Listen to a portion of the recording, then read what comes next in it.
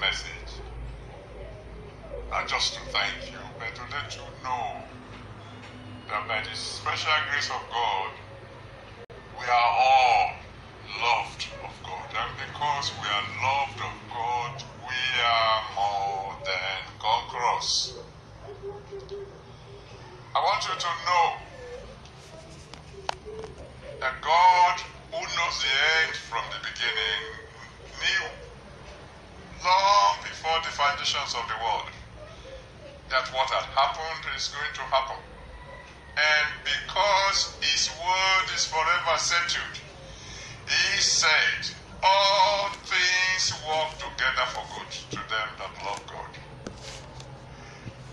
We may not understand now, but what had happened is going to work out for our good. As individuals, as families, and as a denomination. As a matter of fact, it's going to work out for the good of the Church of God as a whole. I'm talking of the body of Christ. I just want to remind us of one or two things very quickly. Number one, God is sovereign. He does as he pleases in the course of heaven. In one of his sermons, David himself said, God does not need a visa to pay you a visit or to do whatever he wants to do in your life. He does not need your permission. He is the Almighty.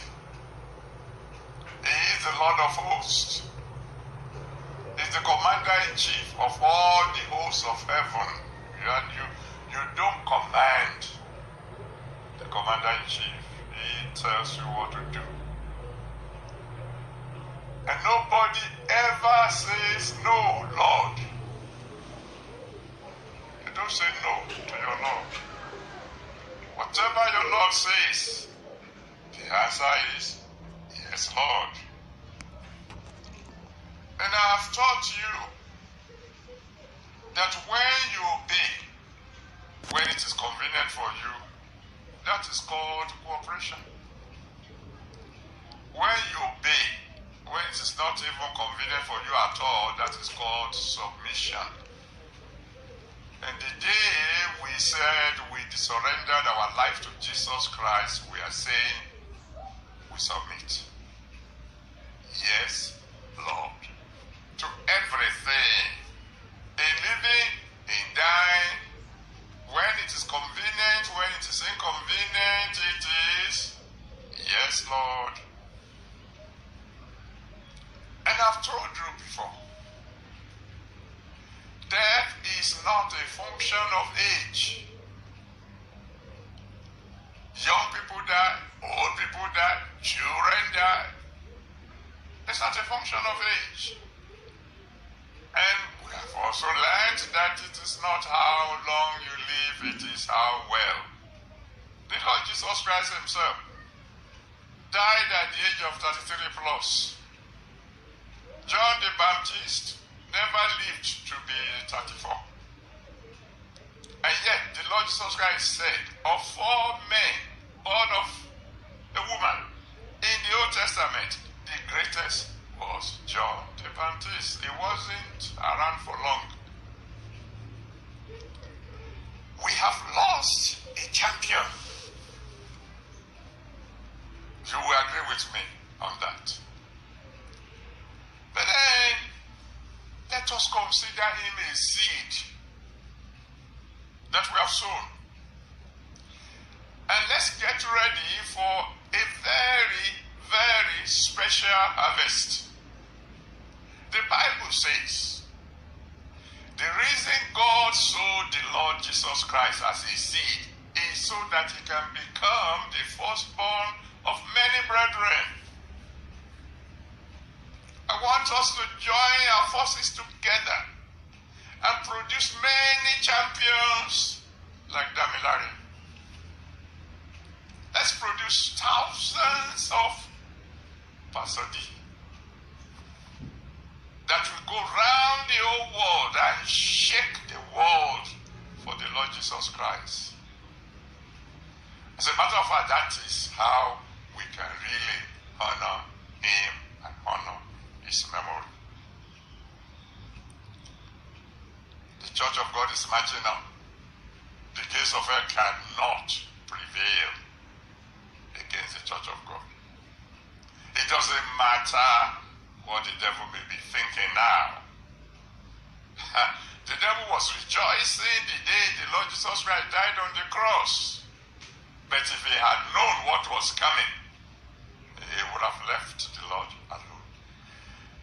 The devil was rejoicing when Job lost all his children in one day and lost several other things as a result. But if he had known, he would have left Job alone. Because at the end, the Bible said God blessed the latter end of Job more than the beginning. My beloved children, I have good news for you. Mighty things are about to begin in our individual lives, in our families, in the redeemed Church of God, in the body of Christ. Mighty things are about to begin. Because I recorded the message of this Sunday that we just passed before this incident happened. And if you listen to that sermon, at the 2 o'clock sermon, and you heard me say, recorded before the incident, that for every examination that you pass, there will be promotion. The tougher the exam, the bigger the promotion. This has been a tough one, but by the grace of God, we have passed. And promotion is on the way. So I'm going to encourage you. Let's join forces together. Let's win more souls like never before. Let's plant churches like never before. Let's drive the devil crazy. Let's show him the stuff we are made of. You know, the Bible says, if you fail in the day of trouble, it means your strength is small. But our strength is not small. It's not small because greater is he that is in us than he that is in the world.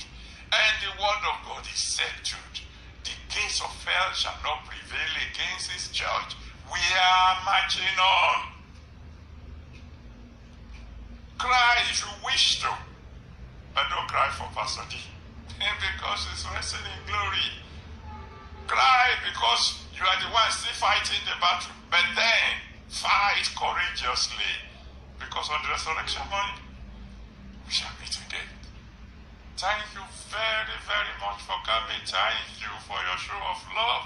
Keep on praying for me, because Paul said, pray for us. Keep on praying for my wife.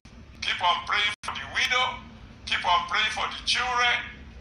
But more than anything else, keep on praying for yourself, that you too will finish well and finish strong, so that on the resurrection morning we shall be together again. Anyone who has caught a glimpse of heaven will not be crying for Pastor D, because there's no comparison between heaven and earth. I've seen it. I know what I'm talking about. If you see me walking like jackal at my age, it's because I know the reward that is waiting. That the more you are for him, for the Lord here on earth, the more will be your reward when you get to heaven. Join me, my beloved children. Let's march on. Let's smash the head of Satan. Let's show him that the army of the Almighty God is marching on to victory. God bless you all. You will end well. You will end strong. We're going to be much more stronger than ever before. Get ready for miracles that you have never seen before, happening in your life, happening in your families, happening in the redeemed Church of God, happening in the body of Christ, so that the enemy will hear us coming and tremble. God bless you, my beloved ones. God be with you. And I want to give you one assurance. Like never before. Like never before. And we are putting this on record. I'm to show even greater interest in the youth and the young adults ministry of our mission. God bless you. Have a wonderful time. I will see you again soon. In Jesus' mighty name. Praise the Lord.